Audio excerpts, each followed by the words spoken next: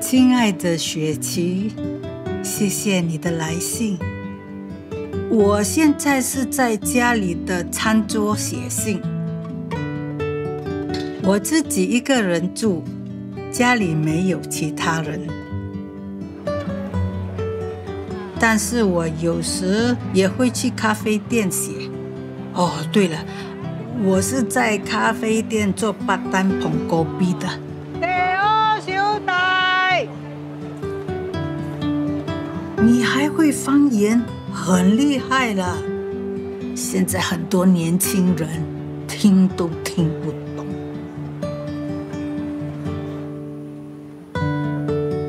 你和你的外公都读群益小学？有，我听过，就在以前我住的港崩那边。你外公还有念到小三，很不错了。我是没有读书的，会读字、会写字，是自己慢慢学的。以前我们的港崩的人都没读书的，年纪轻轻就出去做工。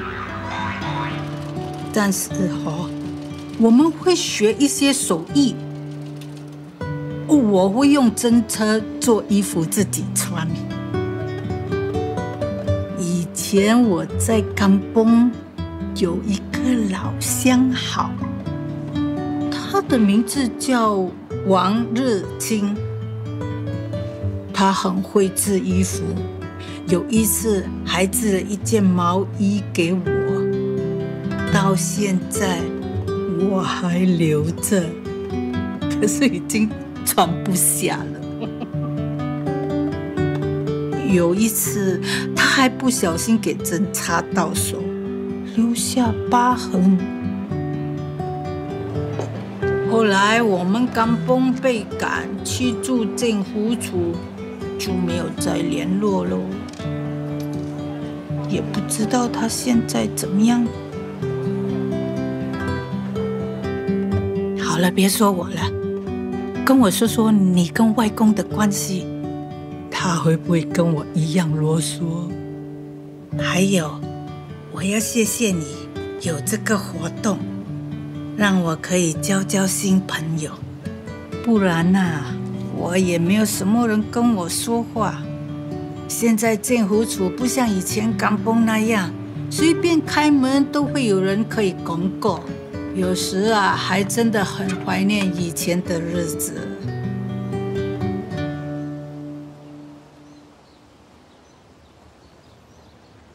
来啦！哎，你好，很热哦。是了。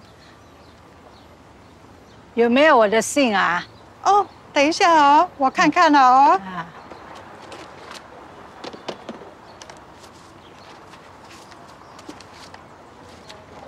有，哎，给你，谢谢，谢谢，谢谢。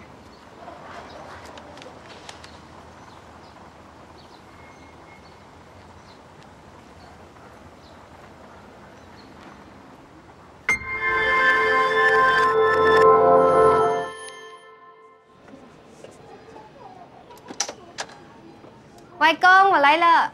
嗯。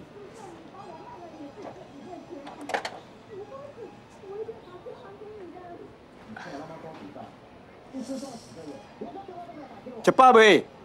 吃饱了。你看这出戏真好看，你看，迄大部真歹势的咧。哦。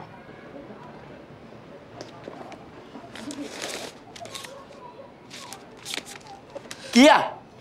外公，你是毋是搁爱问我食饱未？无啦，我是爱甲你讲糟口绿豆汤，我特别做好你的，去食啦。哦。谢谢外公。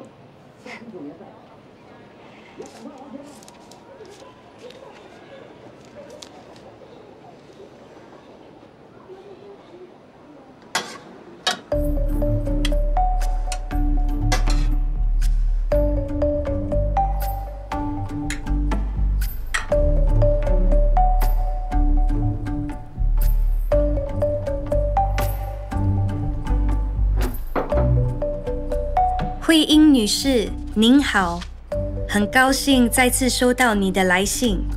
很巧的是，每次给您写信，我都在外公家。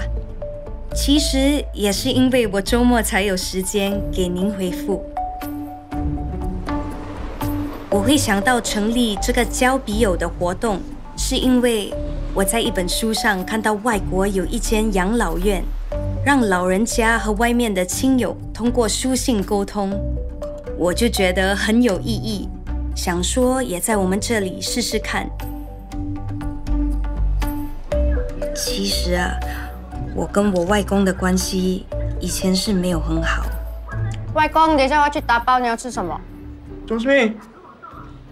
我等一下要去打包，你要吃什么？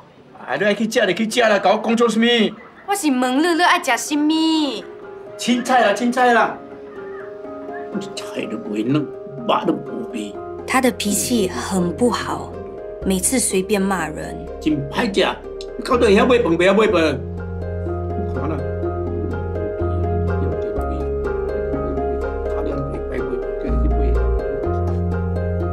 直到有一次，我的感冒非常严重，严重到我的听力受影响，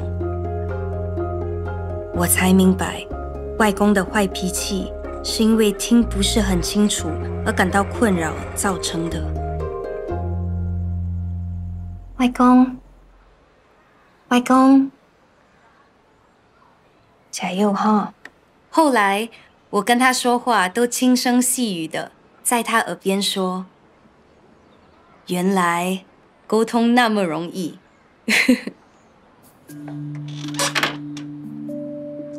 你说的织毛衣，我也有一件，那是我外婆在我小时候时做给我的，到现在我还留着。外公，你还记得这个吗？以前外婆织给我的。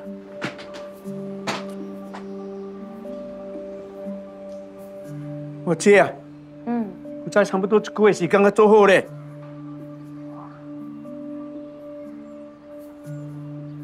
等等，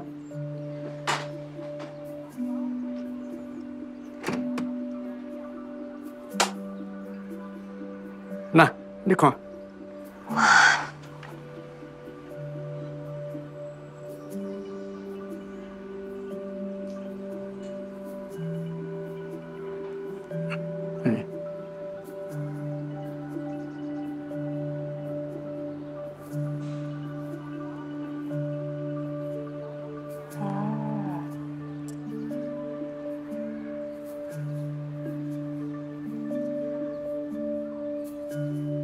哎呀，对不？对。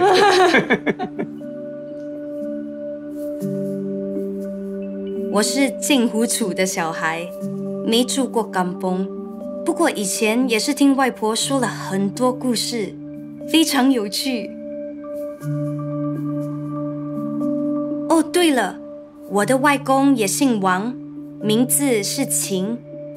可能跟你的老相好是同个家族的人。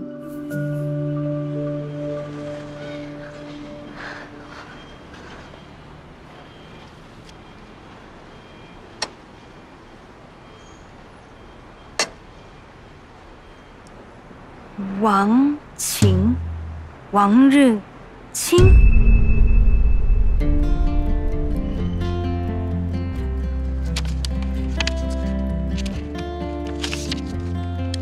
以前我在甘崩有一个老相好，他的名字叫王日清。有一次，他还不小心给针插到手，留下疤痕。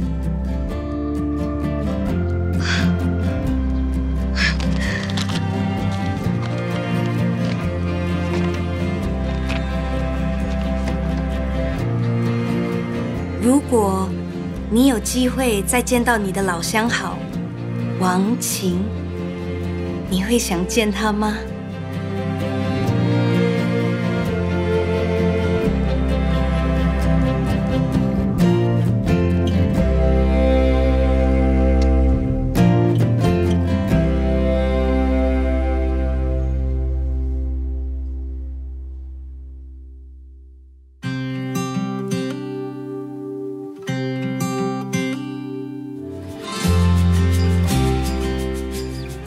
Valerie, and I'm the founder of Pen Pals in the Community.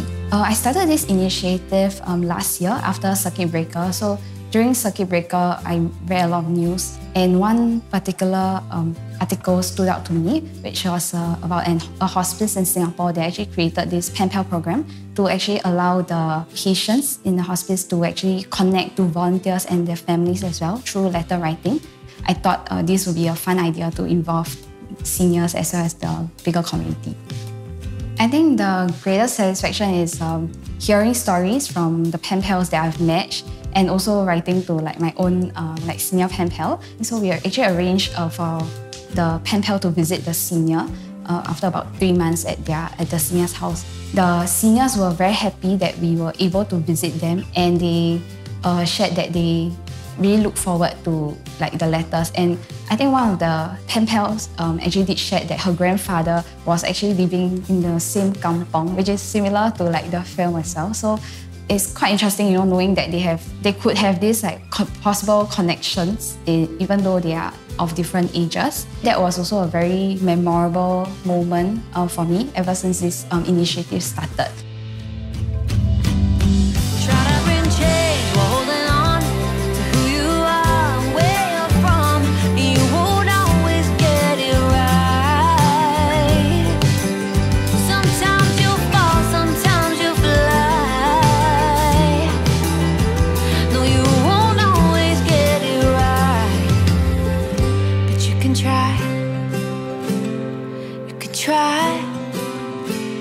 You can try.